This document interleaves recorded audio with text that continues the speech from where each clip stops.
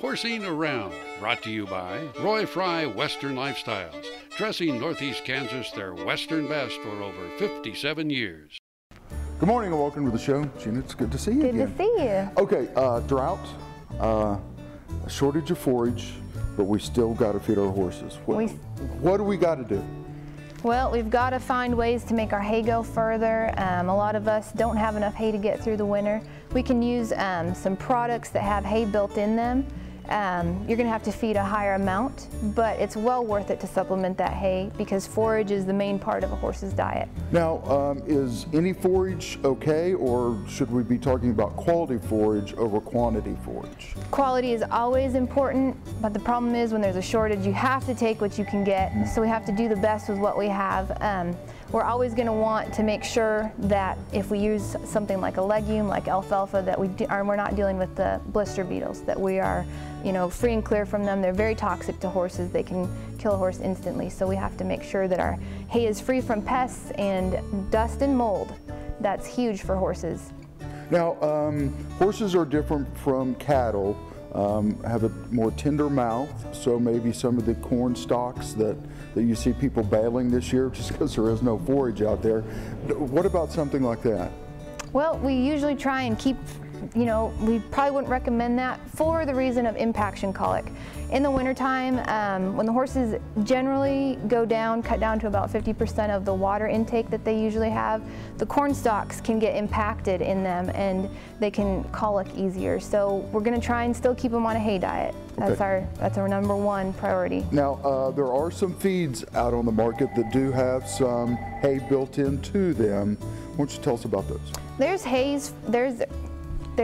feed for each lifestyle.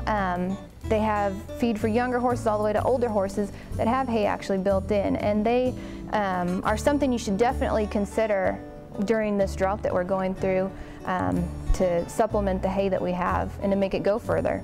Now, are we talking about more rations or less rations if we're feeding that feed? In volume, we're going to feed more than a typical very concentrated feed. We're going to feed more of this that has the forage built in.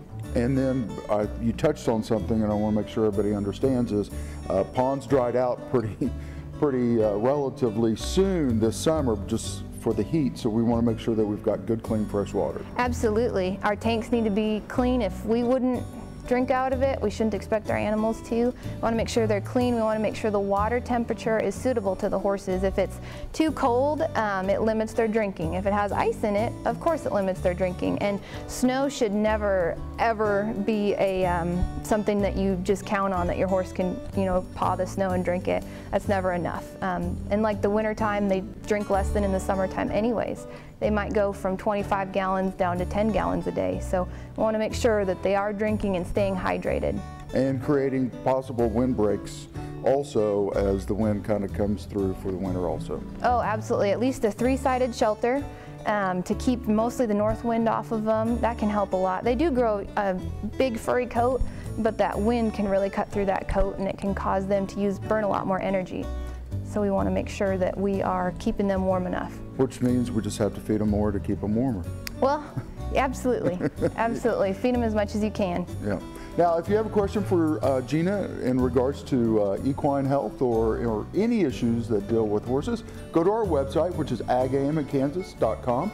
Click the Contact Us button, fill out the form, and I'll get the information to her, and we'll answer your question on camera.